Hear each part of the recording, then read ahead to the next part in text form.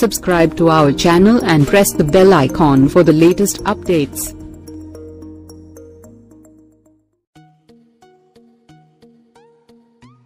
విశాఖపట్నంలో ఉత్తరాంధ్రకు చెందిన జనసేన కార్యకర్తలతో పవన్ కళ్యాణ్ సమావేశమైన విషయం తెలిసిందే. ప్రతిపక్ష నేత జగన్ వ్యాఖ్యలపై జనసేన అధినేత పవన్ కళ్యాణ్ మరోసారి ఘాటు విమర్శలు గుప్పించారు. సీఎం అయ్యే వరకు ఆగండి, అప్పుడు పనులు చేస్తానంటే కుదరదని, ప్రతిపక్షంలో ఉన్న ప్రభుత్వంతో పనులు చేయించుకోవచ్చని జగన్కు పవన్ సూచించారు. సీఎం కావడమే రాజకీయ మార్పు కాదని, సామాజికంగా మార్పు తేవడమే రాజకీయమని జగన్పై విసురులు విరిచారు. నా తండ్రి సీఎం అయితే నేను సీఎం అవుతానంటే నాకు అసహ్యం. అది ఎలా కుదురుతుంది?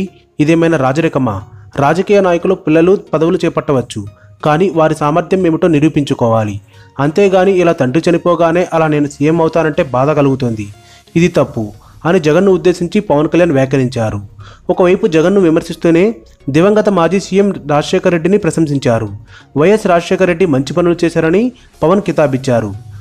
దివంగత టీడీపీ నేత పరిటాల రవి తనకు గుండు గీయించారని ప్రచారం చేశారని, అది అబద్ధమని జనసేన అధినేత పవన్ కళ్యాణ్ వివరణ ఇచ్చారు.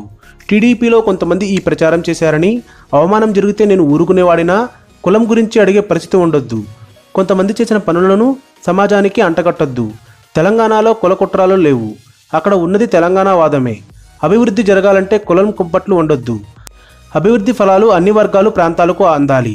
మల్టీకల్చర్ ఉన్న హైదరాబాద్ను సీఎం చంద్రబాబు సులభంగా అభివృద్ధి చేయగలిగారు అని పవన్ కళ్యాణ్ తెలిపారు. మీ కామెంట్స్ కింది సెక్షన్లో ఇవ్వండి.